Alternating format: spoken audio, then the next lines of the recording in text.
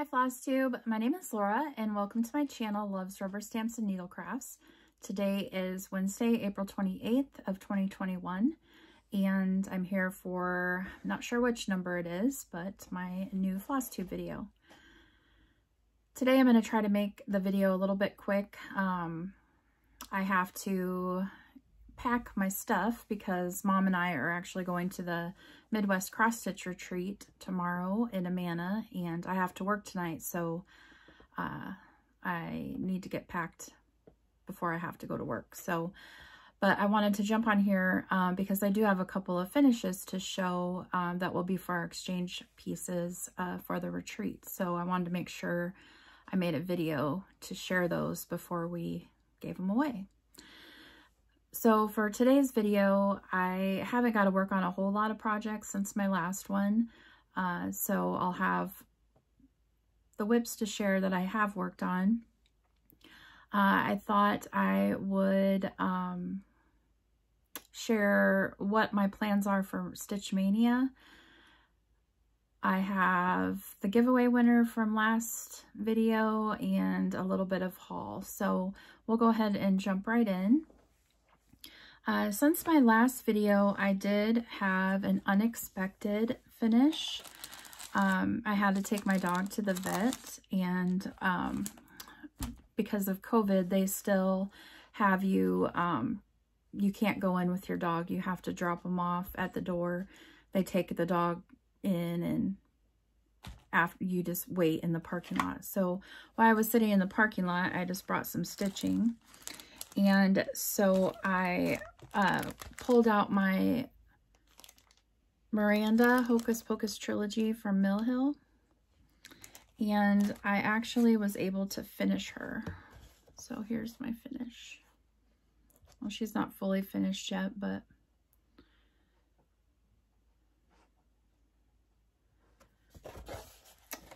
so I'll insert a picture of where I was when I started her, if you care to see that here.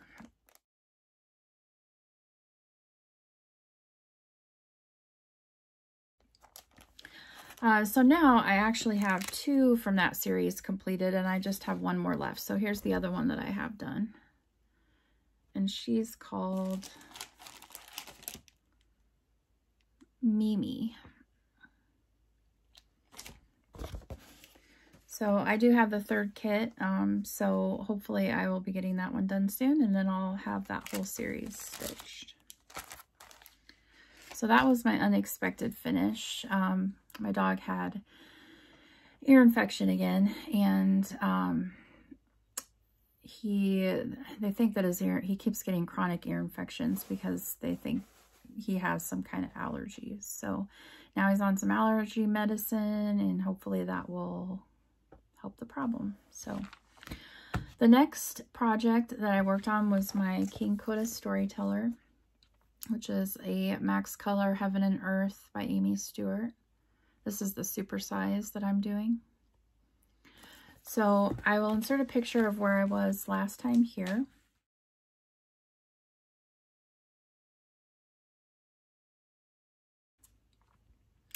And then because this is a really big project, I have it on my Mark II floor stand, and so I'll have to just insert a picture of what I did. In my rotations, I do, each time I work on it, I do 2 horizontal lines, so I was able to work on this one time. So here is where I got to.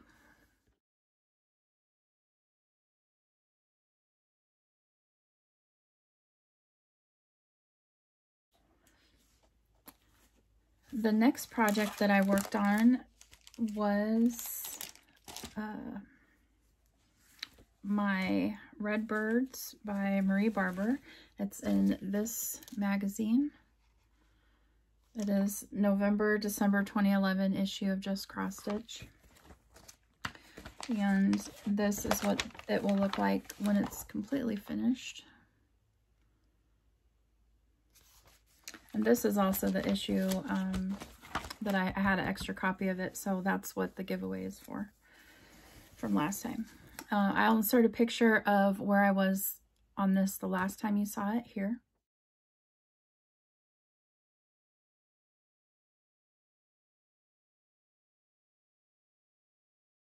To try to fit it all in there.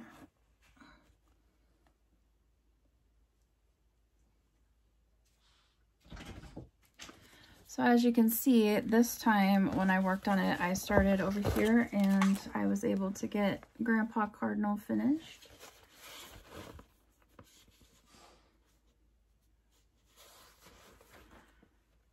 And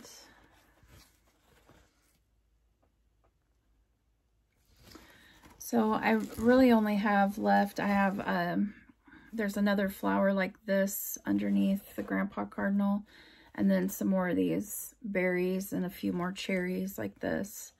So hopefully a couple more rotations and I will have that completed. And as I mentioned in my previous videos, I'm stitching this in honor of my grandma and grandpa who passed away that I was close to. I like to stitch cardinal pieces in memory of them.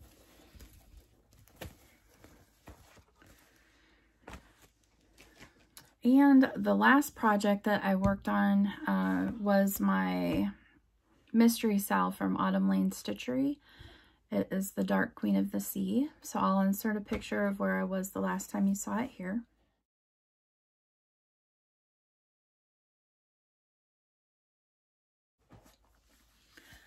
And currently I am still behind, but this is where I've got to. Sorry, you can't see the other side, but I was able to do all of her hair and her face.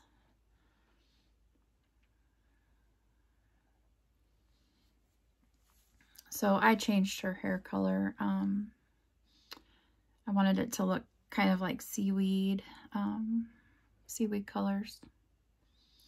And then I've been working on this section. I just have a few more of these leaves like this to come up here. And then I'll have that section done as well. So I'm actually, this part is I think it was the January section. So I'm still behind about 3 months, soon to be 4. But like I said, I haven't really got as much chance to work on my whips as I wanted. And she's got a lot of stitching in her. So that's where I'm at currently on her. And those were the whips that I've had a chance to work on since my last video. So just those 4. At work, I've finally got to go back to my regular shift, which is the overnight shift. So, and I'm done training for now. So I get to go back to being able to do my stitching on my Heaven and Earths at work and stuff. So hopefully I'll start getting some more progress on those. Now I will show you the 2 finishes that I did for the Midwest Cross Stitch Retreat for our exchange pieces. The first one is the one that my mom stitched. So this is my mom's exchange piece. Sorry, I'm looking for my little board. So this was her piece that she stitched. It's like a little patriotic knitter lady. And I know this was in a Just Cross Stitch magazine. I'm not sure which issue. If you really want to know, I can look it up though. And so that was stitched by my mom, and then I finished it into this little pillow for her. And I just backed it with Lady Dot Creates, I think it's navy bean or a navy velveteen. It's really soft. I thought it turned out really cute. I like the... So that'll be my mom's piece. And then the piece that I stitched, I believe it's from Heartstring Samplery.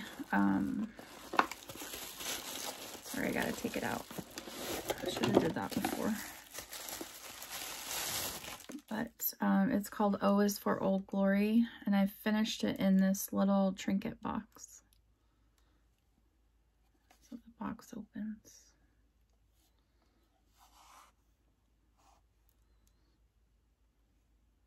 So you can see my light there. Yeah, glare.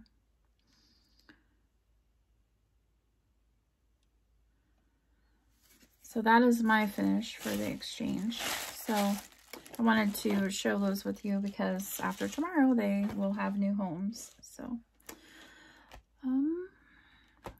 let's see what's next. At the retreat I'll show this. I think I showed this in my last video. It was my prize package from Lindy Stitches. It's in my, this was the bag that I got. If you're new to my channel, I had entered, Lindy Stitches had a bird along contest, and you had to share pictures of birds that you had either taken, or you could draw a bird or dance like a bird or whatever. But my picture was the one that won, and if you won, she charted your design into a cross stitch chart. So this was the cross stitch chart that she made of the picture I took, which was little Edna, and she was feeding at our feeder on an orange. Here's my picture here. But she had these two unique little pin feathers that stuck up on each side of her head, which just made her super cute. So the reason I'm showing you this is because at the Midwest Cross Stitch Retreat, I'm actually going to start her and stitch her. So my plan is to stitch her with all the called for floss, and I'm going to use this piece of color and cotton fabric called Celeste. I think she'll be pretty on that, and it's kind of similar to the color that Lindy Stitches used. So that'll be a new start for me at the retreat. All right, now before we get into my Stitch Maynia information, I will announce who the winner of the giveaway was from my last video. I had, like I said, an extra copy of the Just Cross Stitch issue that the Redbirds were in. And I did random number generator right before I did this video. So I'll insert a picture of the number that was chosen here.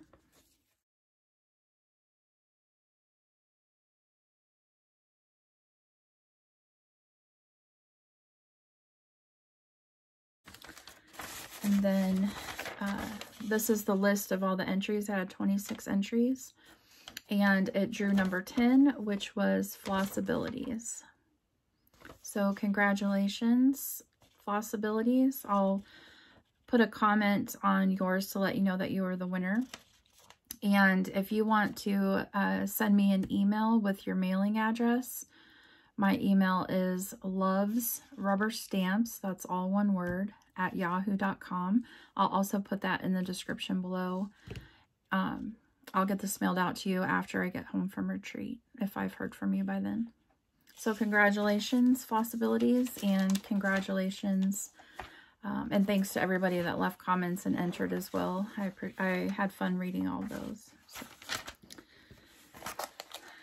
Really quickly, Stitch Maynia this year, what my plans are is I thought I would, I want to have a Halloween tree with like Halloween ornaments.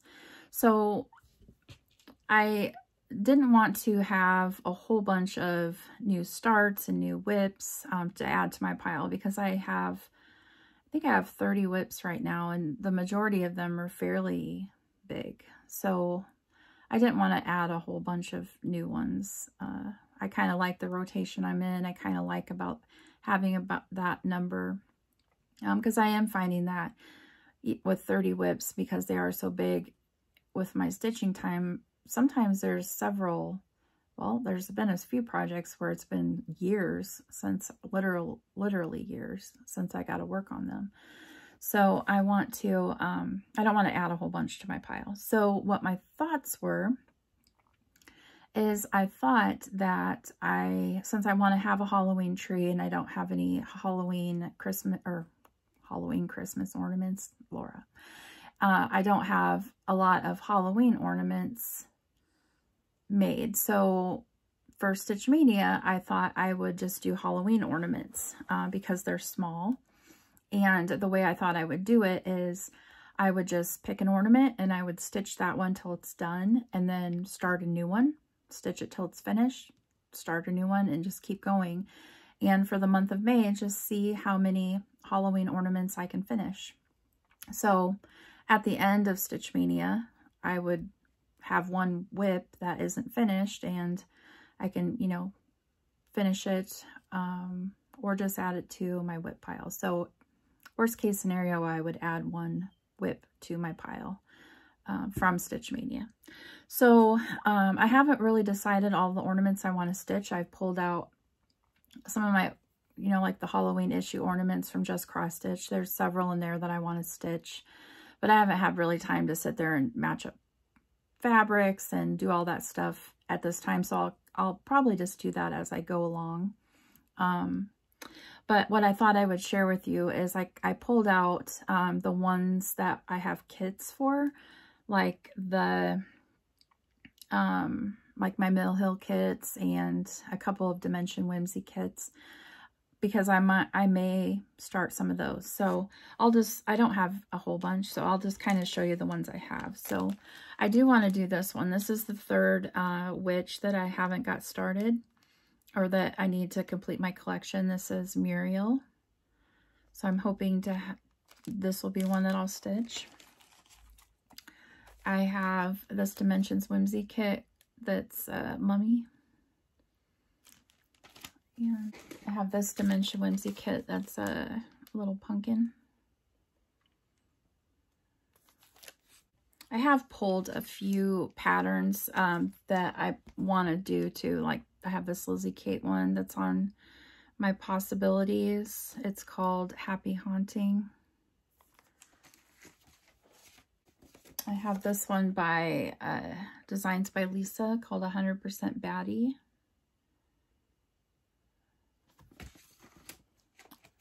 And I have this Brenda Gervais with I Needle and Thread, the Happy Halloween Hoopla. Those are 3 patterns that I pulled. And then the rest of I think these are all little Mill Hill kits. I have this one, the Autumn Harvest, the little Jack-o'-lantern Pumpkin Man. I have the Autumn Harvest collection, the Moonlit Owl.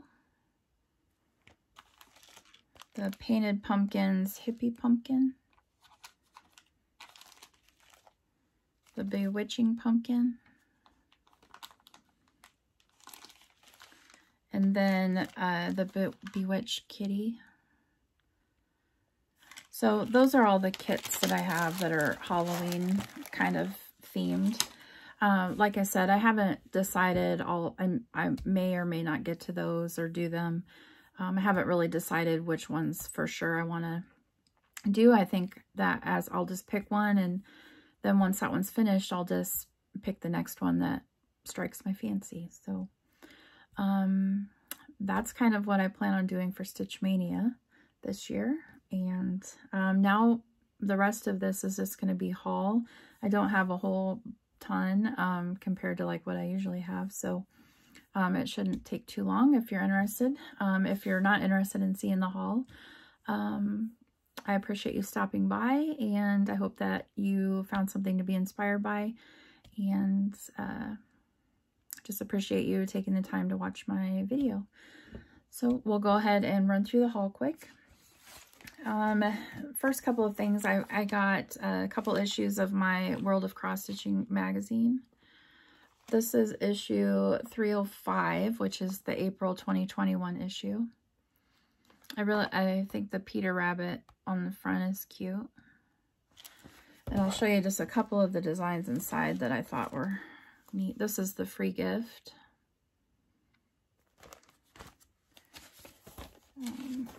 there was, there's a really cute dinosaur alphabet. If you have like a little boy or girl that like dinosaurs, there's a cute alphabet that has little dinosaurs on each letter. You could do their name or something. Then there was a section that are like little projects that are all coffee and tea themed. So I really thought these are just the charts, so I can't show you like all of the designs, but they do show a good variety made into different type of projects. I thought this one was super cute. Where have you been all my life? Little coffee beans. And then I thought that one was cute. The little, you're my best tea. So those are, they have little smalls that you can do that are coffee themed. And then I thought this was kind of a cute design. It was an Easter wreath. So those are kind of my favorites out of that one. Then I got this issue, which is issue 304, which is Marches. And I love the rooster on the cover. Let me show you a better picture of it. It's a Hannah Dale design. But I love his face. Just looking at you like, what the heck are you looking at? And then I liked this. In each issue, Fabi Riley does a kind of a master class to teach you specialty stitches. And this one is to do these padded leaves. It's called stump work. And so she shows you how to do those. But I thought that was a really pretty design for St. Patrick's Day or March. And then in this issue, there's also a really pretty alphabet that's bluebirds. And then the free gift for that magazine was this bookmark, the cat. And then they had also sent, this was a freebie that we're supposed to get in our last issue that they didn't have them in when they sent the issues out. So then they just sent us the book. The rainbow letters are really cute. I like those. And then I got my issue of Punch Needle and Primitive Stitcher magazine, and I'll be listing these in my store. If you don't know, I have an online store that has like cross stitching and rubber stamps. It's Loves Rubber Stamps and Needle Crafts is the name of my store, and the website is just lovesrubberstamps.net if you want to check it out. But there was some really pretty, I love this magazine. If you don't get it, you should. It's very well made, and it always has really cute projects. So the first one I liked was the design that was one of the designs on the cover by Janine McGowan of the Blue Flower. It's this spring heart. And it says that that's going to be a series in this in these magazines. So I'm assuming it'll be a seasonal one. And then the new series from the Real Housewives of Cross Stitch is in here. This is the spring. So that's going to be a seasonal design. There's this really pretty one by Teresa Kogut called Springtime Cottontail. What's in here?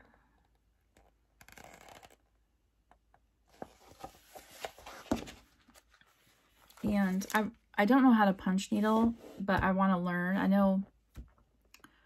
think Vonna, the Twisted Stitcher, is doing a punch along to try to teach you how to do punch needle. So I want to do that because one of the designers in this magazine is Michelle Palmer, which I love her artwork, and I have some of her cross stitch charts. I have several of her drawings that she's done, but she does punch needle designs too, and a lot of times hers are featured. So here's one of hers. And I love it. It's so pretty. So I want to learn to punch needle to do Michelle Palmer's designs. Then there was a cute one from Barber Anna in here called Easter Hair. And it's that one. And here's some more projects that aren't listed on the back. This is Lindy Stitches cat. I think that's pretty. So yeah, this huge magazine. The pages are really thick and nice. It's probably the best quality magazine I've ever seen. So if you don't get it, it's definitely one to get. Then I got my issue of Just Cross Stitch. This one is June of 21. There wasn't a whole lot in here I would stitch. It's a lot of beachy type themed. The two that were my favorite were by Jennifer Redmond. One is, they're little gnomes. So one was like for mom. And then she did one for dad. So those are my favorites. So that's it for my magazines that I've received since my last video. Now I did get my order in from mirkrestikom or mirkrestikom. I'll put it down below. It's a shop on Etsy that specializes in Russian kits or Russian cross-stitch kits. So if you order $75 or more US, you get free shipping. So I always make sure I wait till I have enough to order so I get free shipping from Russia. And it usually comes really fast. So these are the kits that I ordered this time. So this is the one that I really wanted that I placed the order for. So it's these really pretty parrots. And this is by, I can't even say the word. But I just thought they were so pretty. And then look at the colors of these flosses. Really vibrant and rich, and they almost look like silks.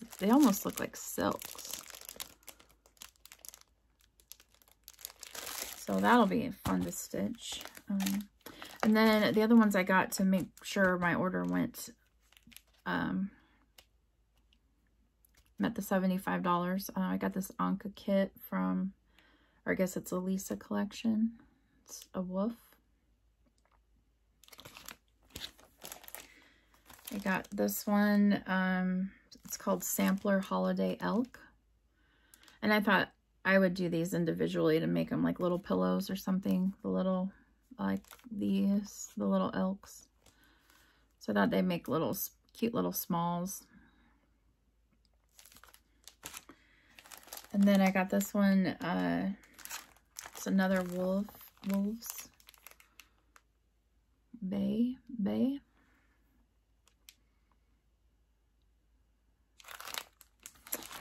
And then there's this bay kit I got, which is this funny little owl, the mushroom.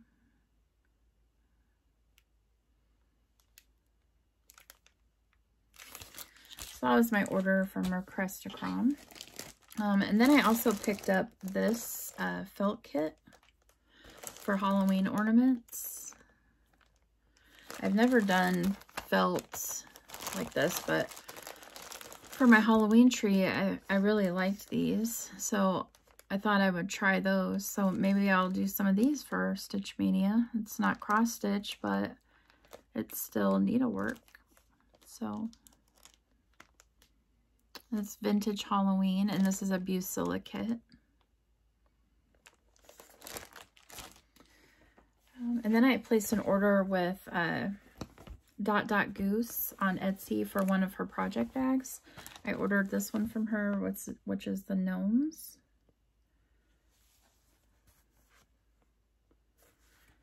And I got the one that has the little project pal with it. So I didn't have any of her project pals, and I wanted to see what they were like. I also ordered one of those for my mom for her birthday, so she already got it. So, and then I got a couple of my floss of the month from Color and Cotton.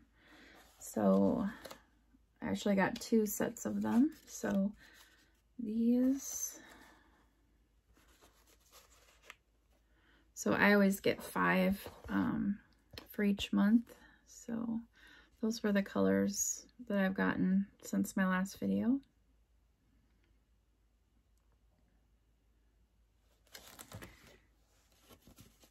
I love her. She does awesome with color. Her fabrics are amazing. Her floss is amazing. So if you can ever get into Color and Cotton's clubs, I highly recommend those. I've been in her club now for, I think, a couple of years. And I've never had any come that I was like, oh, that's horrible. Or out, you know, ones that I would never use. They've all just been amazing. So. Then I got the next 2 patterns from Stitching with the Housewives, or I got America the Beautiful and the Liberty Farm. And I will be listing these in my store also. So if you are looking for these, I will be listing those probably sometime after retreat. So just a couple of more things. I placed an order with Not Forgotten Farm on Etsy. And any store names that I mention, I'll make sure to put in the description box below. It might not be right when this video goes up, but I'll make sure to go back and edit it. That way you can look up the stores and know where they're at. So Not Forgotten Farm, these were the patterns I ordered for them. I got Bushel and a Peck. Somebody was stitching this or going to stitch it, and I thought it was cute, which is why I had to place my order. So then I also got this one. You can't really see the picture, but this is one that I might do. It's not really an ornament, but I don't think it would take very long because it's mostly words. But it's Halloween, and it says, "Eye of Newt, wings of bat, 13 whiskers from a cross-eyed cat." And I just thought that was cute. And then I got this one called Halloween. And I did think about doing this one for my Stitch Maynia, but I thought what I would do is maybe do an ornament with just the little boy owl with the little trick-or-treat basket, and then do a separate one with the little girl owl holding the little trick-or-treat basket. Then I got Parson Brown.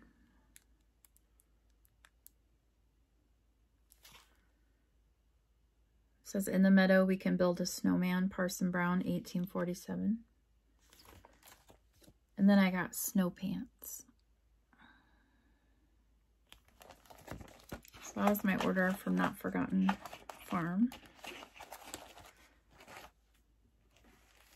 Then the rest of my haul is some fabrics that I got. So I placed an order with PolstitchesDesign on, they're on Etsy too, for some fabrics. This one that I got is a 28 count opalescent Lugana, and it's called Rainbows and Reflections. So it's this really pretty kind of ombre colored piece. It kind of reminds you of like a sky.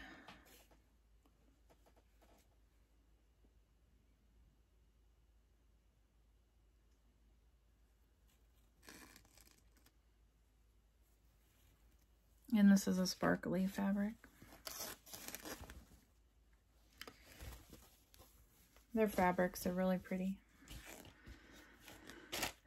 And then the other fabric I got from PolstitchesDesign was called Blue Moon, and it is a 32 count Murano Lugana. It's this really pretty kind of purples, blues.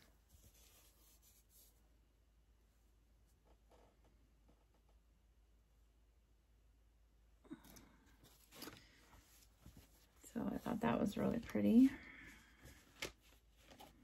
Be pretty for like a mermaid or fairy or something like that. Their fabrics smell really good too. And then I got 2 months worth of my Color and Cotton fabrics of the month. So the first set are the ones from February, and with Color and Cotton I get 2 pieces, both 13 by 17. I get one that's higher count neutrals and then one that's just any color linens. So this was the first one I got. It's a 32 count Belfast, and it's kind of this really pretty bluish gray. It's a light kind of grayish blue neutral. And then we got this fun color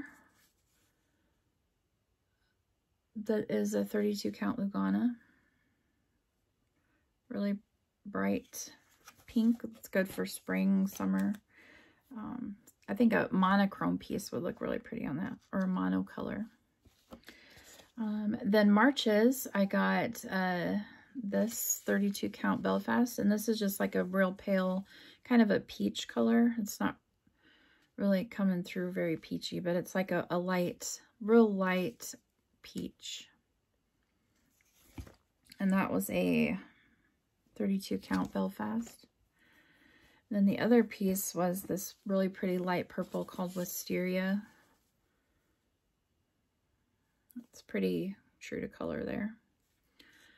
And this was a 32 count Lugana.